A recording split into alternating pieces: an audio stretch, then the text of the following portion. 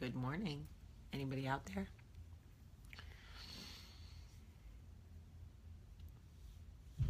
Oh, I hear a baby. Somebody's up.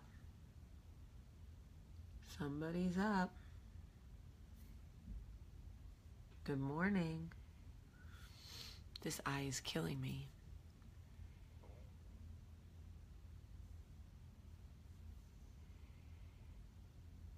Good morning.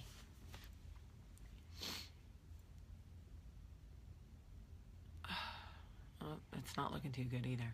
Yikes. Good morning and welcome to Coffee Talk. How is everybody doing this morning? Good morning, good morning. I hope that everybody is doing well. I know there's like different snow coming to different parts of the country.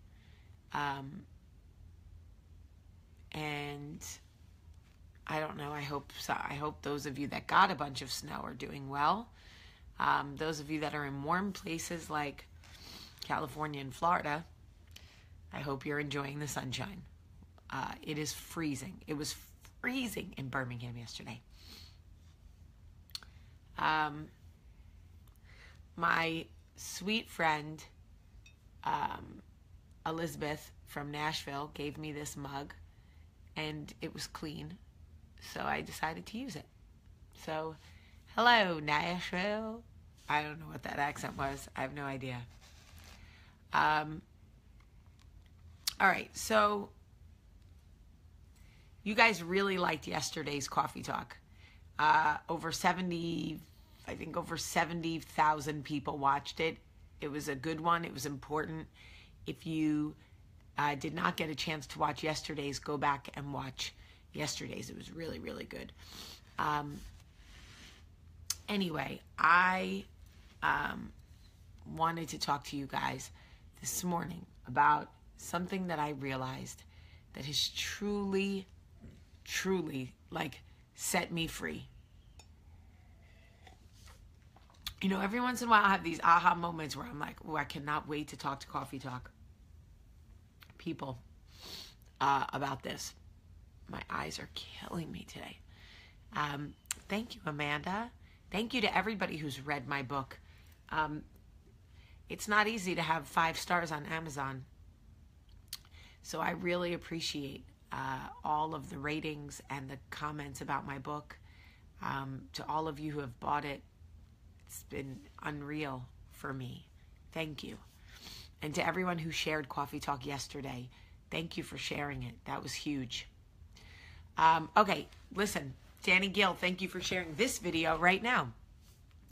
All right, I want to talk to you guys about something I realized. So in my journey on making friends, I realized that a lot of times I would make friends and we would be hot and heavy for like 9 months to a year. Okay? We would have this very intense friendship and it would be amazing and we would share so much and we would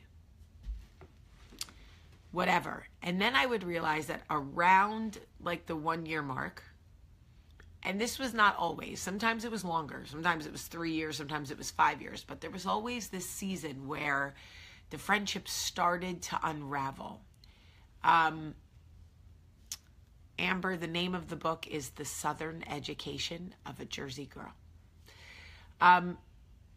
So anyway, I realized that what was happening was I was not choosing people who love like me. And at the end of the day, my love is not for everybody. The way that I love is not for everybody. And it hurt my feelings. It hurt my feelings for years. For years, my feelings were hurt. I felt slighted. I felt jaded. I felt like I poured so much into you. Why would you take all of that from me and then decide I'm not right for you? Even in relationships, friendships, whatever. Like, why allow me to fill you and then move on? it hurt me so bad for so long, so many lost people. And I realized that the truth is, you've got to find people who love the way you do. When you meet someone and people keep telling you how different you are, you need to understand that there is truth in that. We spend so much time trying to defend that. It doesn't matter that we're different. Opposites attract, blah, blah, blah. This ain't Paula Abdul. You're not Scat Cat. And like, opposites attract, but they don't always. Michael and I struggle. Michael and I are super opposite, and it's a struggle. I'm going to keep it 100% real with you. When you are in love with somebody who has a different love language than you, doesn't give or receive love the way you do, doesn't need love the way you do, doesn't value love the way you do, it is a struggle to stay in a monogamous, 100% showing up every day, I love you, you love me marriage. Because it is literally like coming into a room with someone who speaks a different language and eats different food and believes different things. It's all different. So when you have friends and you are so different from them, when you love different from them, when you feel like you are showing up harder, you are riding harder, you are pouring into them, and they are not giving back the same thing, you need to know right away they don't love the way you do. Now, that's okay. It's okay. It's okay to have friends like that. You just need to be aware that there is most likely going to come a time where they are full of the love that you have to give, and they start to back off because it's too much for them. And you need to be okay with that. Real talk. It is heartbreaking. I have been there where you are literally like, oh my God, this friend who I loved so much, who I loved through all of her hardest times, is backing away from me. And my instinct wants to chase her. And I am heartbroken and I miss her. But the truth is, she doesn't love like me. And my love is too much for her. She's had all she can take. And now she wants to quietly go back into the night, and I need to let her go. And that is the truth. And it has happened to me, and it will continue to happen to me, and it will happen to you. And we have got to start being more honest with ourselves about who we truly are and who we surround ourselves with. Because if not, we walk around constantly breaking our own hearts and pointing the finger at other people. But like, you broke my heart, but like, you broke my heart. Like, no. You need to surround yourself with people who love like you do. And that is the truth. Because let me speak to, it is heartbreaking, Kim Gilbert. It is heartbreaking. Let me speak to the introverts. Let me speak to the people who love differently than I do. Let me speak to the people who have much different love languages than I do. Listen to what I'm saying. Oftentimes you find yourself attracted to people like me. Big personalities who love you over the top. We want to love you back to life. We want to pick you up off the ground, and we want to carry you with our love because we are big, over the top lovers.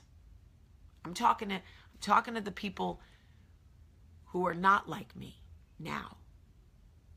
When somebody like me comes into your life, I want you to understand that we are prepared to be there forever. We want to love you like that long time. And you know that you can't take that long term. And it is up to you guys to be honest with the people who are loving you in that way, who are lifting you up and carrying you with their love. You've got to say,